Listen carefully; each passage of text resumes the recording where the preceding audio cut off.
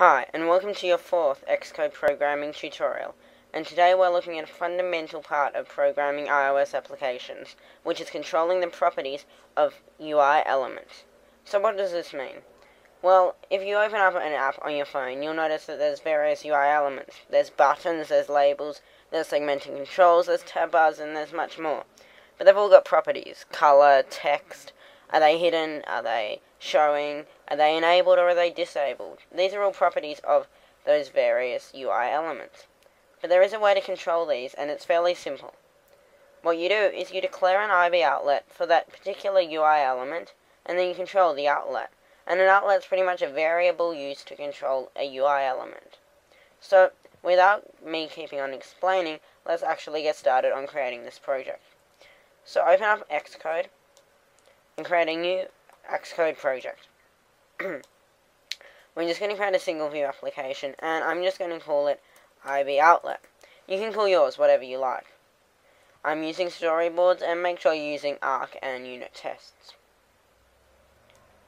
So create this project in whatever directory you want, and then go into your main storyboard.storyboard, and this is where we're going to begin. I'm going to start by dragging up my file template library so I can see it more easily, and I can do this just by hovering over the line and dragging, as you would in any other application. Now I can see all the UI elements iOS has to offer. So don't worry about these first block of elements. We're not going to use any of those because they are view controllers or tab bar controllers. They're the whole screen. Then there's gesture recognizers, and again we're not going to worry about these because that's for detecting gestures rather than an element you can actually see on the screen. For that reason, if you hover over them and you get some details, you'll see that they are things such as pinch gestures, multi-touch gestures, and so on. We're going to show and hide a button. So let's drag on that button, and then we're going to we're going to enable and disable a button. And then we're going to have a button to do all of this, or to re-show and re-enable all of them. So let's call the bottom button reset. Then the top button will be called hide, and this is the button that when we click on it, it will hide. And the disable button, which when we click on it, it will disable that button. Don't worry about making your view look too nice for the moment. After all, this is a very basic application. Now go into your assistant editor by clicking on the tab up the top right. We go through this every tutorial, so if you haven't seen them all, I suggest you do now. I'm just going to make my Xcode window slightly bigger. Now we need to create an IB outlet. To do this, after this at interface line, we need to add a curly opening bracket. Then press enter, and Xcode will add the closing one for you. If it doesn't, add it in yourself. Now in case you're not seeing the same screen as I am, make sure that you have up here in the top left of the second panel set to automatic, and it is set to viewcontroller.h, because we want to add these UI elements into our view controller, because this is a class of the UI view controller. I've gone through this in our previous tutorial, Xcode tutorial 3, changing screens. So I suggest you watch that if you didn't understand what I just meant. So now we need to hook up our IB outlet. Let's begin with the hide. Drag it and drop it inside the curly brackets. We want to make sure the connection is set to be outlet, not outlet collection or an action. And if you do see action appear in this menu, make sure that you've dragged inside the curly brackets. Then we need to give the outlet a name. I'm going to call it hide button in camel case. Storage I'm going to set to be strong. By default it will be weak, so do change it to strong. It doesn't really matter what this means at this stage. You'll notice that Xcode's automatically detected that this is a UI button that we're trying to control, and automatically added in UI button as the type. So don't change that either. Click connect, and you'll see an IB outlet will appear in your viewcontroller.h. If we go to our viewcontroller.m, you'll see that if we had a viewDidUnload method, it would also release this if we weren't using Arc. Again, don't worry about what that means. That's more for advanced programmers. So now we need to do the same for the disable button by dragging and then dropping in the viewcontroller.h. and we'll call this disable button. So now we have our two outlets, and all we need to do is hook up an action for when we click on reset. And we need to make sure that we don't, when we drag it under the curly brackets for the action for the reset button, we need to make sure we've set the connection to be an action. And we'll call it reset. And touch up inside, and the argument sender type ID.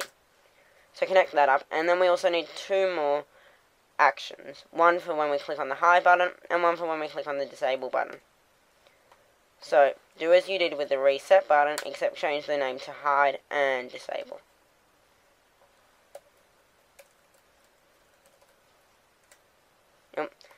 Now, what you've noticed there is I've accidentally set it to be an IBOutlet instead of an action. And you'll notice it appears very differently to when I put the IBOutlet within the curly brackets.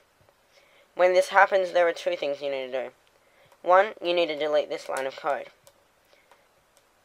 Then you need to go into your viewcontroller.m and make sure that there's no reference of it there. If there is, you'll get a warning anyway. Then you need to go into your storyboard, right click on View Controller, and delete the one where there is a warning. This just means that there is no outlet that exists called disable. And that's because we just deleted it. So now, we can then go and hook up the action. So that's merely if you make an error. And it does happen, and it's not uncommon, because by default, the connection is set to outlet even after the curly brackets, and usually you don't want to declare an outlet in that area. So we've created our three methods. Let's now go into our viewcontroller.m, and I'm going to go back to the single view editor. So let's first hook up the hide method. All we need to do is get the name of our button, which we called hide button, and then type .hidden equals yes. The reason we do dot and then hidden is because Objective-C, which is this programming language that we are currently using, is derived from C, C++, C#, and a few other languages, and this is something we get from C#. So essentially what we're saying is find the hide button, check, and then go the hide button's property of hidden equals yes. Yes, we do want to hide the hide button.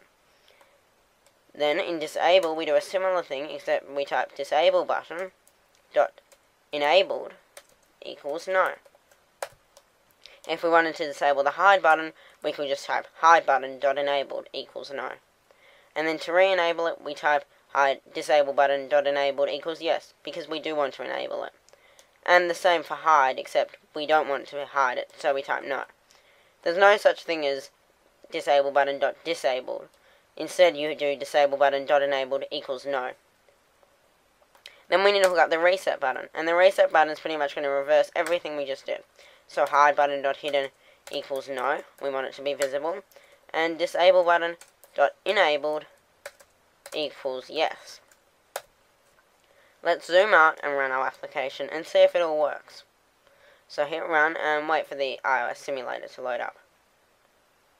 Hopefully you're not getting any errors, and if you do, go to your viewcontroller.h. That's most likely where it will be occurring. You can see on the screen our three buttons. Let's start by clicking on the disable button. As you'll see, when I click on it, it goes blue as I'm interacting with it. If I now let go and try clicking, nothing happens. It's been disabled. It's still visible, but the user can't do anything with it. And if I had an action hooked up, which I do, but a different action, you notice nothing would happen when I click on it. Let's click reset, and now I can use it again, as per normal, until I click it again, when it disables. So let's reset and try the hide button. If I click on it, hopefully what should happen is the hide button will go completely invisible and be useless. And as you can see, that's exactly what happens. So let's click reset. So that's how you hide and show objects in iOS.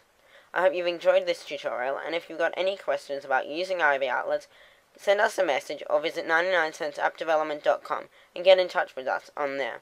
Be sure to like and subscribe, and we'll see you next time for another iOS programming tutorial.